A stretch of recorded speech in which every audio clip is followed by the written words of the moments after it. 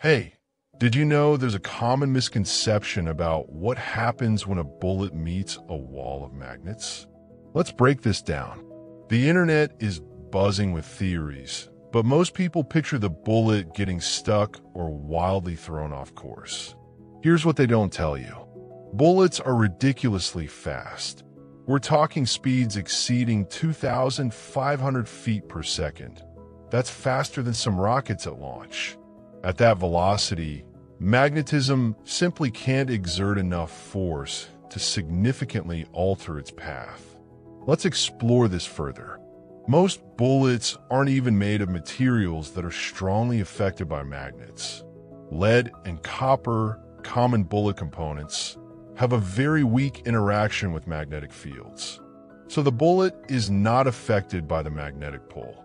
So, the shocking conclusion? A bullet, under these circumstances, will blast right through those magnets.